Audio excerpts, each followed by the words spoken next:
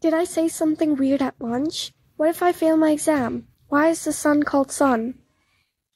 Ever stayed awake replaying something embarrassing from years ago?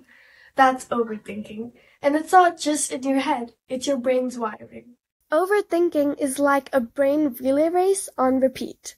The impulse is being passed through the prefrontal cortex, your decision maker, then to the amygdala, your emotions, then to the hippocampus, your memories.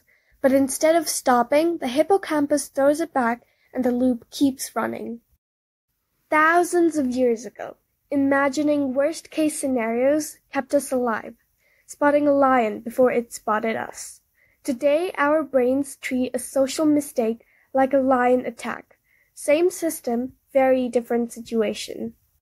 Neurotransmitters like dopamine and serotonin affect how often we get stuck in thought loops. Too little serotonin, and your brain's filter gets weaker, letting more what-if thoughts pile up.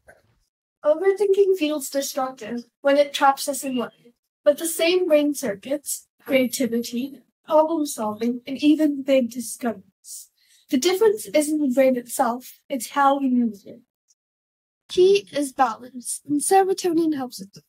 Simple things like exercise, sunlight, or even journaling can boost serotonin, calming the brain and giving you more control over your thoughts.